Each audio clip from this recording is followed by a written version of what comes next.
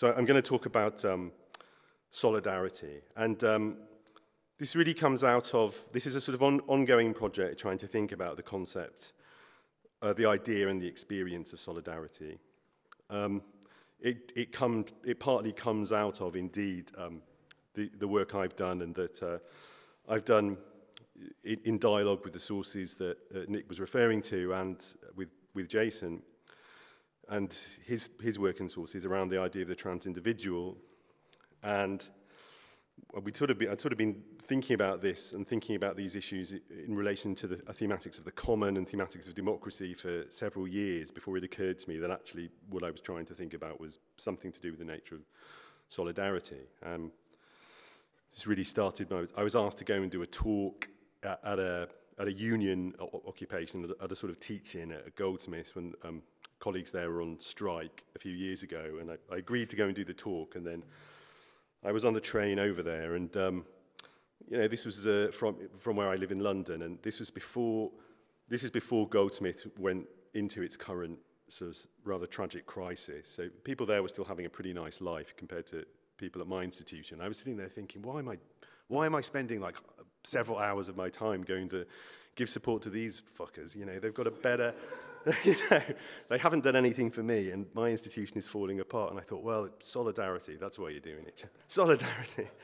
So not having had any ideas about what I was going to talk about, I started to make some notes about what sort of the concept of solidarity involved. And it's a schlep from my place to Goldsmith. So by the time I got there, I had a talk, and people liked it. And I've been kind of thinking about it ever since. And then when I was invited to come and be a visiting professor here in 2020 for a term, I decided I would make the subject of the class I would teach, you know, ideas of solidarity. And again, and Tim and I thought, well, yeah, it'll be a little class. There'll be like, you know, 3 or 4 advanced grad students might take it. That's what we should prepare for. And then it turned out there was this huge number of students, like mostly undergraduates, who really wanted to take the class because everybody, this was the Bernie wave was just reaching its peak and everybody was interested in solidarity. This was a word that suddenly seemed to be sort of everywhere. And I became sort of increasingly aware of how everywhere it was. In fact, after I'd been here for a couple of weeks in early 2020, the first time I went to New York, I got on the subway and I saw this sign on the platform. A big poster advocating, alongside respect and kindness, advocating the idea of solidarity. And I remember thinking that it would have been very difficult. It would have been difficult to imagine that happening. It certainly wouldn't happen in London, but I don't think it would have. I'm not sure it would have happened in New York 20 years ago. I think there's something about the resonance of the term at the moment, which is interesting. But why talk about the question of solidarity then at a conference on capitalism and the human? I mean, the real reason is we thought I should do a talk and I'm not working on capitalism or the human, so I'm working on solidarity. But it raises very interesting questions because the question of solidarity, I think, has always been bound up intimately with the question of the human. And the problem of solidarity, for multiple reasons, has arguably been the problem posed for human relations, and more than human relations, by the development of capitalism. The human as a concept, be it universalizing or particularizing, is always implicated in some thinking of who we are. And when the we is as capacious as possible, but not infinite, and with the question of with whom we enjoy or endure reciprocal relations. The modern language of humanism and the humanities emerges centuries before the term solidarity, but both belong to the long series of attempts to get to grips with the social and ethical consequences of the replacement of feudal agricultural societies with urban, industrial, bourgeois societies. The question of the nature, the limits, the scope and potential of human solidarity is arguably the practical, organizational and philosophical question that the experience of capitalism has posed throughout its history. Colonialism posed the question of how ethnic, historical, technological and cultural differences between different groups of humans could be used to justify the declassification of some as fully human.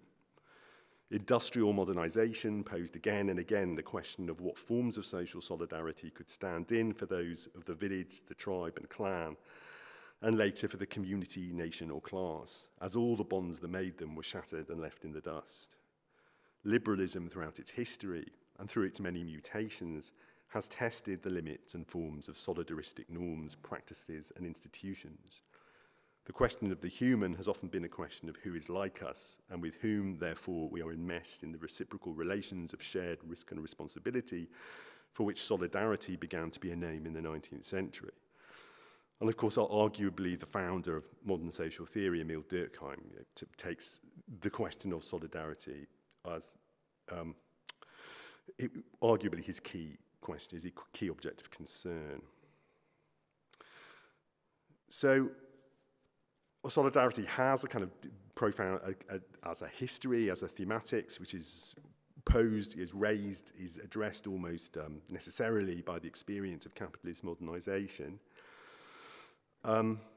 And it's evoked repeatedly in both in contemporary sort of casual political discourse, but it's also evoked in a lot of sort of theoretical and philosophical discourse. So after I'd sort of decided a few years ago I'm interested in sort of researching the idea of solidarity, I started collecting as many sources and references as I could. And of course in all kinds of texts, including very, very well-known texts by contemporary theorists and philosophers, you know, the most famous people like Butler. You know, the term solidarity comes up a lot. It gets evoked and referred to often, but it's very rarely defined. It's very rarely specified, like what is actually meant by this term solidarity. In fact, the term usually stands for, I would say, functions as a kind of normative placeholder. Like it's assumed solidarity is what everybody wants and needs, but it's often just not really explored. Like, what is it actually? Not always. Sometimes it is, although. And a lot of those explorations are very useful, but obviously I wouldn't be wasting everybody's time if I didn't think I had something to add to it. Before I actually bother to define what I mean by solidarity, I'm going to assume that we all have some casual sense of what it means, think about how some of the different political traditions have understood and characterized it. Then I'll talk a little bit about how some of these recent thinkers have conceptualized solidarity. Then finally, I'll say why my account is better and why. I could just give my definition of solidarity now, which would make more sense, but I like to keep people in suspense. All right, so briefly. I would say that if we very, very casually, but I think usefully, you know, we can think about the modern political traditions as divided between the conservative, the radical, and the liberal. And each of those traditions does have its specific and distinctive attitudes to solidarity. I think it's worth keeping in mind, for example, especially when we think about solidarity as a sort of universal good, that arguably the conservative tradition is one of its founding intuitions, is the sense that modernity, industrialization, and liberalism weaken bonds of solidarity. They break down solidarity. And it has a solution, and its solution is essentially tradition and hierarchy. Tradition and hierarchy are good because you can't have solidarity without them, basically. That is the fundamental conservative proposition, arguably. What Durkheim calls mechanical solidarity, from this perspective, is the only form that's ever going to really function. Conversely, the radical tradition is generally characterized by various types of universalism in its appeals to notions of solidarity which would go beyond the limits set by established forms of mechanical solidarity and would either be inclusive of humanity as a whole or very broad collective subjectivities such as those of the organized class or those of the people expansively conceived. Again, Durkheim, being basically a liberal, thinks that market societies produce what he calls, you know, quite a weird use of language. He calls organic solidarity, which essentially means the form of the division of labor and the forms of mutual reciprocity which that produces, which is typical of market societies. But there's a kind of agreement, I think, between Durkheim and the kind of radical tradition to the extent that the radical tradition does want to build upon the forms of what Durkheim calls organic solidarities and turn them into modes of revolutionary consciousness and revolutionary subjectivity. And I think arguably both the conservative and radical traditions see solidarity as, in some sense, a sort of general social fact that doesn't always really have to be explained. It's rather the absence of solidarity in particular situations that has to be explained. Solidarity, to some extent, expresses a condition of mutuality and reciprocity, which is the normal human condition. This is obviously less the case for the liberal tradition. And it's within the liberal tradition that solidarity is always more of a problem. It produces endless anxiety. It either has to be explained or it has to be explained away.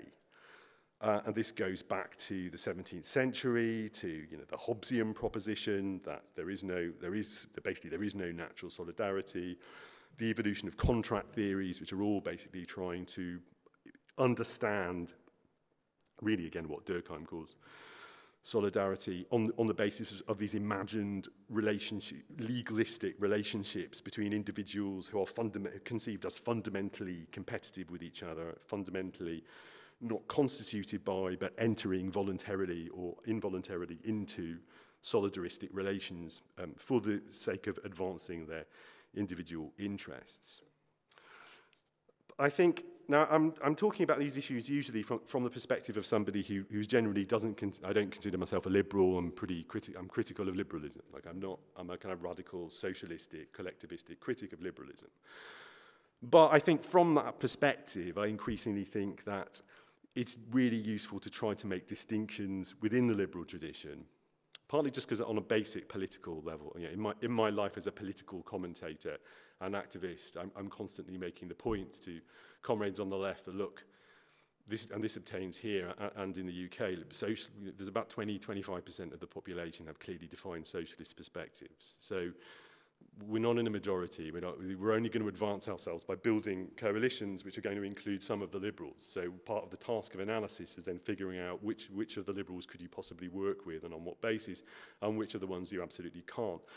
And I sort of increasingly think this is also true at the level of theory and philosophy. I mean, I think there is obviously a tradition which would be manifest today and recently in the work of the sort of true neoliberals, and in the American tradition you'd be looking at people like the public choice theorists, and those guys are a kind of hardcore kind of liberalism that you cannot really work with.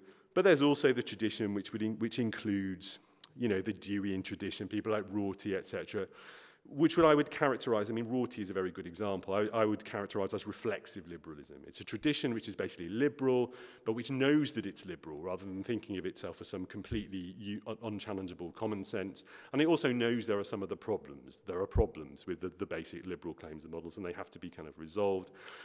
And actually, I would say, for the most part, most of the kind of philosophical and theoretical work I found in English, where people are kind of thinking about the notion of solidarity, is really coming from that tradition. Like, funnily, I haven't found that much coming out of the Marxist tradition, because in the Marxist tradition, it just tends to be sort of assumed that solidarity is an effect of class consciousness, or the lack of solidarity is an effect of low-class consciousness. So your problem is class consciousness. The problem of solidarity isn't really the problem to think about.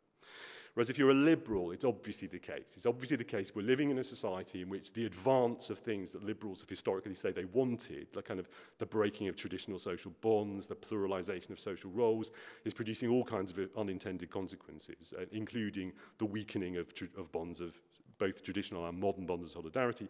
So you've really got to worry about it. So some of the people who've written about solidarity in sort of recent decades in quite explicit terms, I picked out some quotes, just because that seemed, at the time, seemed like a good idea. Obviously, Richard Rorty, I think his last major book, Contingency, Irony, Solidarity, and the last chapter is called Solidarity, and he makes this appeal to an idea of solidarity. And in this kind of concluding section of this concluding book of his illustrious career as the last exemplar of American pragmatism, he says, the view I am offering says that there is such a thing as moral progress, and that this progress is indeed in the direction of greater human solidarity. But that solidarity is not thought of as a recognition of a core self, the human essence in all human beings. Rather, it is thought of as the ability to see more and more traditional differences of tribe, religion, race, customs, and the like, as unimportant when compared with similarities with respect to pain and humiliation. the ability to think of people wildly different from ourselves as included in the range of us. I want to distinguish human solidarity as the identification with humanity as such, and as the self-doubt which has gradually, over the last few centuries, been inculcated into inhabitants of the democratic states. Doubt about their own sensitivity to the pain and humiliation of others, doubt that present institutional arrangements are adequate to deal with this pain and humiliation, curiosity about possible alternatives. So that's Rorty in 89, and we can already see that one of the reasons why solidarity is emerging as this term of reference is people are worrying, if people are basically worrying about the implications of identity politics. And it's sort of really striking, actually, how much a lot of these debates that are going on from about 85 to, I'd say about 85 to 96, 97 are kind of, are being rehearsed again now in the debates around identity politics. In 1996, Jodie Dean, I think it's her first full book, Jodie. I think it's Jodie's first full book, but it's a book very rarely referred to now. Like, I was kind of shocked. It was only when I started researching this stuff I even remembered it existed, a book in 1996 called The Solidarity of Strangers. This is sort of before Jodie's sort of Žižekian Lacanian turn, when she's basically a sort of left Habermasian. So it's kind of an interesting historical curio now. But it's a very impressive piece of work, in which she makes, in a slightly Rortian vein, an impassioned case for reflective solidarity as a normative goal which can evade the limits and aporias of certain kinds of quote-unquote postmodernism and identity politics. I was about to say quote-unquote postmodernism, but I realized it's me who said that. So she doesn't really use the term in the book, which is useful because it's, I think 1996 is like peak year for abuse of the term postmodernism. Like no one who's using the term at that point seems to have any idea of what it refers to as a kind of stable concept.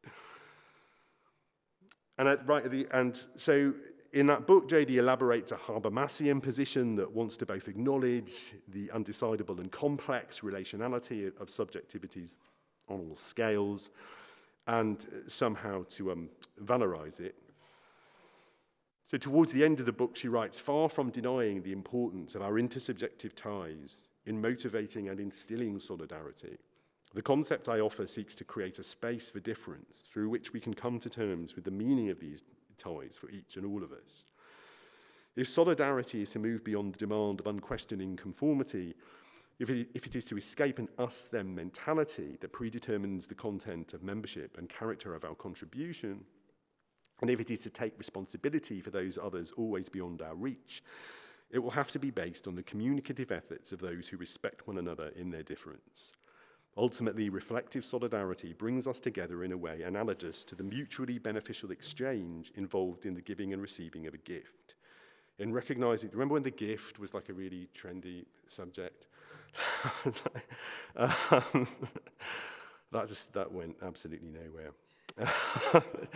In recognizing the difference of the other, we strengthen her self-trust and esteem. As she is valued for her own unique and irreplaceable contribution to us, she renews our bonds with one another by validating those relationships that protect the integrity of all. So, 1 year later, Donna Haraway in Modest Witness is much less sentimental, I think. She writes, I am sick to death of bonding through kinship and the family, and I long for models of solidarity and human unity and difference rooted in friendship. It's time to theorize an unfamiliar unconscious, a different primal scene where everything does not stem from the dramas of identity and reproduction. Ties through blood have been bloody enough already. I believe there will be no racial or sexual peace, no livable nature until we learn to produce humanity through something more and less than kinship.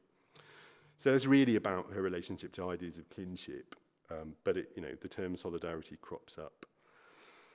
So going into the 21st century, there's this quote from Sarah Ahmed, which is like all over the place because Emma Watson quoted it at some point. And Sarah says, solidarity does not assume that our struggles are the same struggles, or that our pain is the same pain, or that our hope is for the same future, which I think is fine as a line. It's just that it's wrong. Solidarity clearly does assume some of those things. Otherwise, it's a meaningless concept, frankly.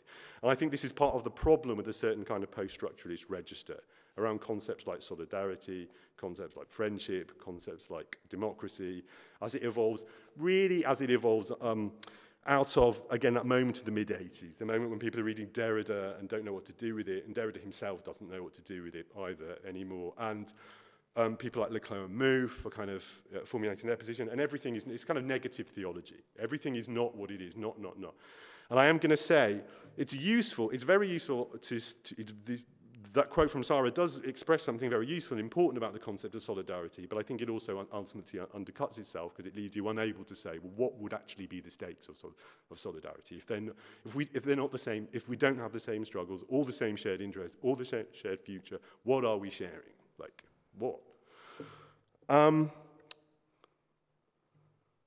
More recently, one of the Juliet Hooker, in 2009, makes a very powerful case that practices and conceptions of solidarity are implicitly or explicitly racialized in ways which have to be taken account of if the concept is to be effectively operationalized and without reproducing racial hierarchies. And so I particularly like Hooker's book.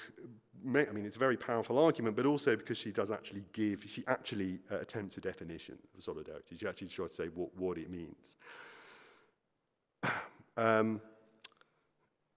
And she basically describes it in terms of sort of terms of relations of reciprocity.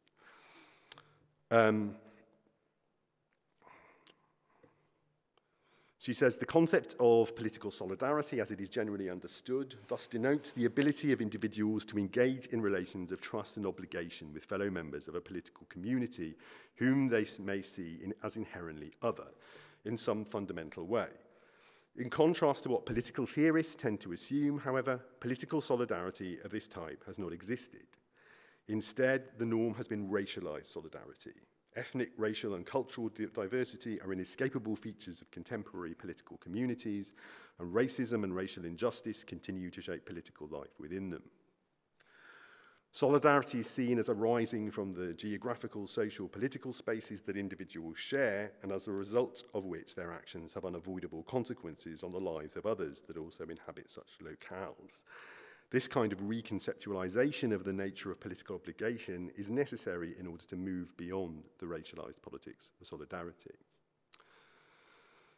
I've just got a couple more coming closer to the present. David Featherstone, the Scottish political geographer, writing in 2012, describes solidarity as a transformative political relation.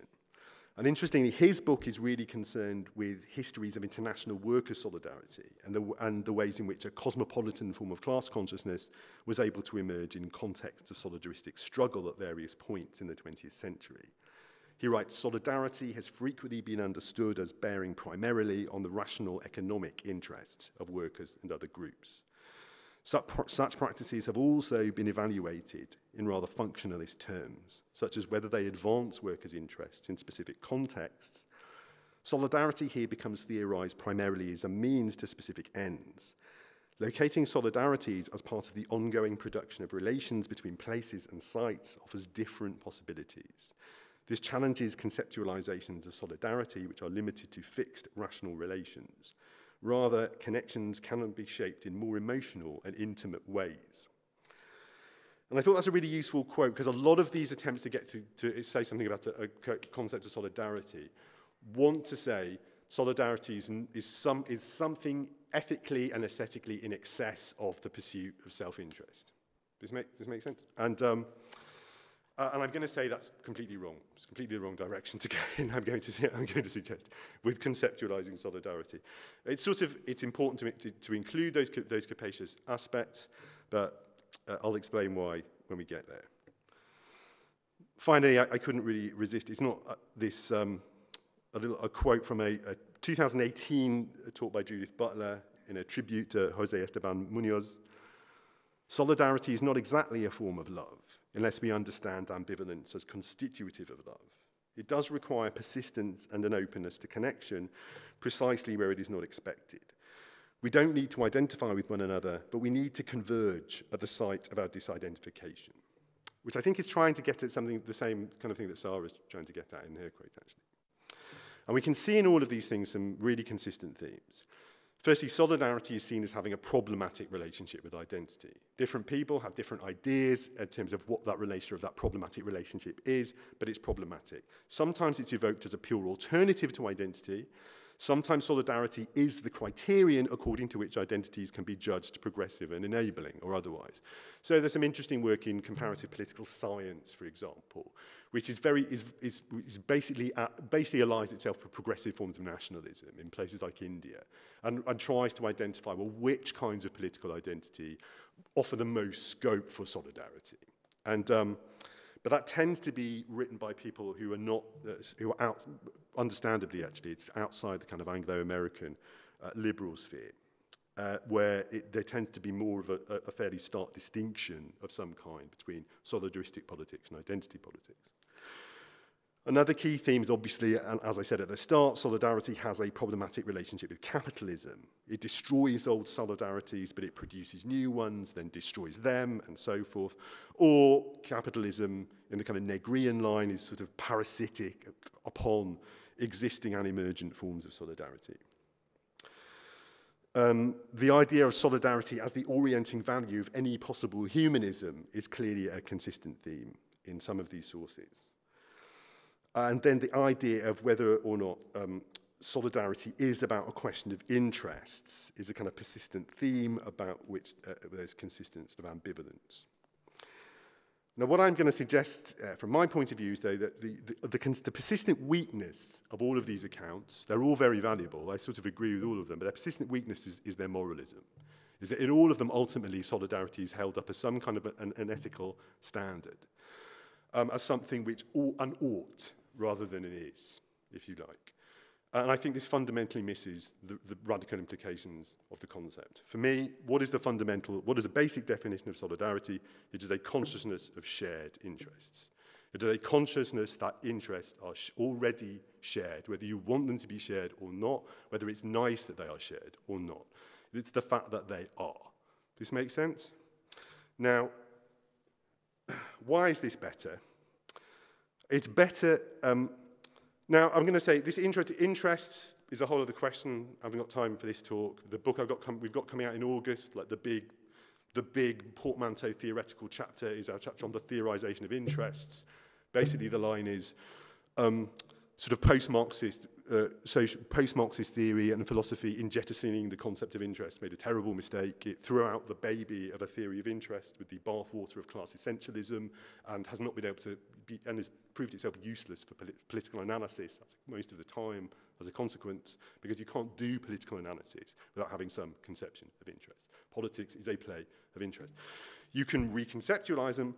Interests absolutely do not have to be conceptualized in terms of the liberal tradition of legalistic theory, property theories. Interests can be conceptualized as multiple, contradictory, overlapping, and collective, but you have to have some idea of interest, or you just cannot talk about politics. So that's why it's better to talk about it. But I also think that thinking about solidarity in terms of problematics of shared interests allows us to use a concept of solidarity to think about issues related to the most urgent question of our times, which is obviously the climate crisis and its implications.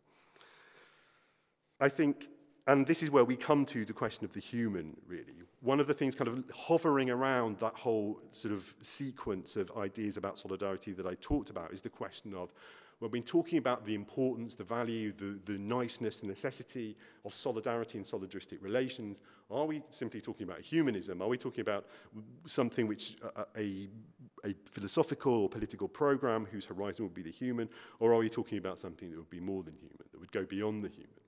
And it's a fairly obvious, almost banal observation that the reality of the climate crisis brings us into a situation in which our conceptions of solidarity, of that with which we are in solidarity, have to exceed the limits of the human, have to exceed the idea that we're only in solidarity with other humans. It doesn't really make any sense. And I think, obviously, that's not a new thing for me to say. I mean, this is sort of what people like Haraway have been saying, but also what some of the Active Network people and some of the lots of kind of ecological thinkers have been saying for decades now. they've been evoking, I mean, Haraway with particular kind of poignancy and consistency, evoking an idea of a more than human solidarity, of solidarity which would, notions of solidarity which exceed the human. I think solidarity as the experience of the commonality of the common has to be understood as, from this point of view, as going beyond the human. And I also would suggest, I would sort of put this out there, but I also feel like I'm not enough of an expert on this area to really defend it, the assertion that, and this is something that got referred to yesterday, very interestingly, that the idea of the kind of neo-animist idea, that how we want to express our mutual relationships with rivers or animals or gases or minerals is by giving them rights, making them all people, is completely the wrong direction from this perspective. We don't want to make rivers into like property owners, the bearers of rights, like 17th century enterers into social contracts. That's not what we want to do with rivers. We want to be in solidarity with rivers, which is a different conception, which is a way of expressing and conceptualizing our dependence on them, our mutual interdependence with them, which isn't dependent upon this logic of individualized rights and citizenship, which is a nonsense. It's a silly thing. I understand why people want to do that. I understand why, like in New Zealand, they regard it as an interpretation of indigenous tradition to give rights to rivers. I get it, and I don't know enough about those traditions to know whether it's a valid interpretation of them. I have my doubts. I have my doubts that it's a valid interpretation of those traditions. But I don't know enough to know.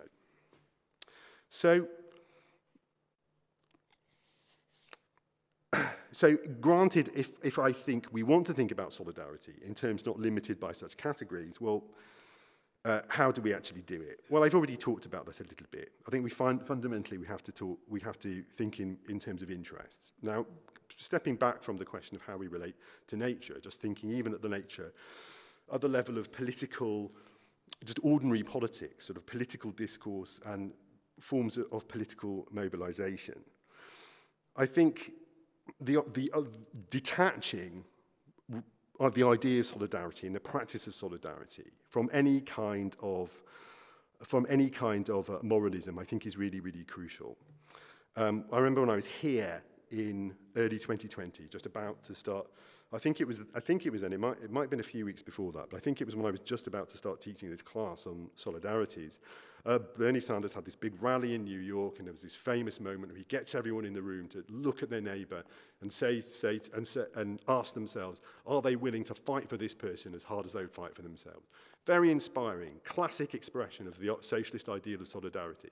And at the level of rhetoric, at that moment, I wouldn't criticise it. Fine, it was good. But at a certain conceptual level, it's completely the wrong way of framing solidarity. That actually the right way to frame the idea of solidarity is not to say you should fight for your friend as hard as you'd fight for yourself. It's to recognize that fundamentally there is no difference. That fundamentally, by fighting for your friend, you are not doing it for them because you're good, because you're like a self-sacrificing inheritor of the Christian tradition of martyrdom. It's because you fundamentally recognize that by fighting for the other person, even if you don't know them, you are fighting for yourself. Yeah, there is no fundamental distinction between your interests and theirs. And I think it's only at the point where left and progressive movements are capable of inculcating that type of consciousness in people that they have any kind of success, in my opinion. You know, we know it's historically, categorically, repeatedly demonstrated to be a failure when we try and get people to do the things we want them to do because they are nice things to do. Okay? It doesn't work. And there's no need for it. There's no need for it. You know, ultimately, our objective is always to enable people to realize the sharedness, the potential collectivity of their own interests. Now, okay, even if we sort of, does that mean there's no normative dimension to solidarity at all as a concept? No, I don't really think that. I think solidarity remains a kind of interesting normative concept. I've written a book chapter, which I can't remember any of now, about the idea of an aesthetics of solidarity recently, the idea that in a lot of kind of cultural spheres, solidarity might be the name for the thing which makes the experience of certain cultural practices exciting and enabling. And I think there's a whole interesting potential vein there. But that's a slightly different question. There still remains a question that speaks to the theme of the conference overall, I think, though, as to if we were to abandon the idea of the human, which Rorty, for example, evokes so eloquently in that passage, if we were to abandon that as the horizon of reference, as the sort of normative horizon of reference, then, well, what is the normative basis for all this? Like, what is the basis upon which we think it's a good thing for people to express solidarity, or to, with either from a human or a more than human perspective? Is it ultimately always going to be a sort of humanist, a certain kind of humanism, or a certain kind of biophilia which recognizes, which believes in the value of human flourishing, or just the flourishing of the capacities, the creative capacities of life for their own sake? And I think the answer is, yeah, probably, yeah. That's probably what it is. I don't have a better answer. This is always my response to the people who declare themselves anti-vitalist. I'm almost like, well, what else have you got? If vitalism isn't the basis of your ethical norms, like what is? Like, I don't know. I don't have anything better, really. I think ultimately the question of the human, if we think it through this question of the nature of our solidarities, our mutual interdependence with the non-human, the extra-human, to me always comes back to the same set of observations that, well, to be truly human is always to be in a productive relationship with the more than human, with the extra human. You know, there is no human which is separate from it, and the more than human has to include the human, or it's not more than it, it's different from it, it's less than it. So ultimately, I think there's a sort of aporia there, annoyingly, but I think also productively that and to a certain extent, I tend to think the decision as to whether we make our appeals to the human, to the inhuman, as Catherine so usefully suggested yesterday, or to the more than human, I think are often going to be strategic decisions based on what we're trying to achieve analytically, poetically, politically, in particular contexts. So ultimately, I think all of these reflections, I think all of these reflections converge upon a set of observations for how we think about the concept of solidarity in the relation of intellectual and political and aesthetic and analytical attempts to save the world, to protect and extend the capacities of both the human and the more than human in the face of the depredations of capitalism. And I think what's really critical about the way we deploy the concept of solidarity in that context is, as I've said, that solidarity, the idea has to be deployed in a non-moralistic sense. It doesn't necessarily mean non-normative, but a non-moralistic sense, in a sense which is not at all beholden to the liberal tradition and its conceptions of property and its particular conceptions of interests, but which doesn't therefore jettison the idea of using the concept of solidarity to think in terms of the realization and the expansion of collective interests. Because ultimately, the only political projects which succeed are those which are able to assemble coalitions of interests in the pursuit and furtherance and expression of those interests. So that's that.